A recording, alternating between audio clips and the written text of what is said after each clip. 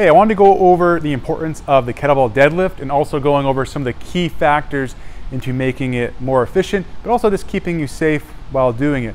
The deadlift is one of the most functional exercises. Every day we're going to have to pick something up. So learning how to do that properly is important, as well as by strengthening the backside, or we call this posterior chain, is also going to help with increasing lower back strength to also help decrease lower back discomfort and pain. So when we're setting up with the kettlebell, what you're going to end up doing is starting off feet about hip width apart. The handle's going to be cutting through the arches of your feet.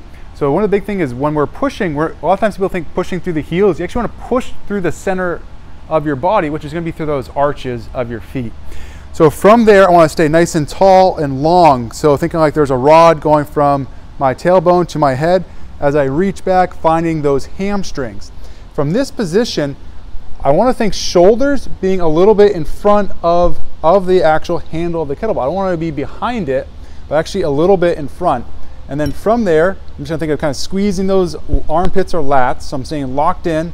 And then from there, when I go to lift, I want to feel those hamstrings and then weight going right through my arches. So I can come here, popping nice and tall.